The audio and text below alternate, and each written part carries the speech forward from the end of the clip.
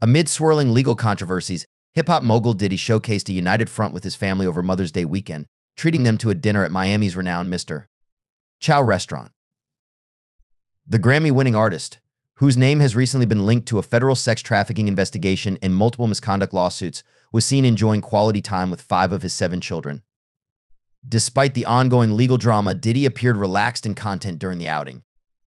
Decked in an all-black ensemble, Diddy was accompanied by his sons Quincy and Christian, who sported stylish attire themselves. Their outing was not just a display of familial togetherness, but also a brief respite from the storm of legal challenges Diddy has been facing in recent months. While Diddy and his legal team continue to push back against the mounting allegations, including a recent lawsuit alleging rape in a New York recording studio in 2003, the family dinner served as a testament to their solidarity in the face of adversity. As the legal battles unfold, Diddy remains steadfast, denying all accusations and striving to protect his reputation and business interest.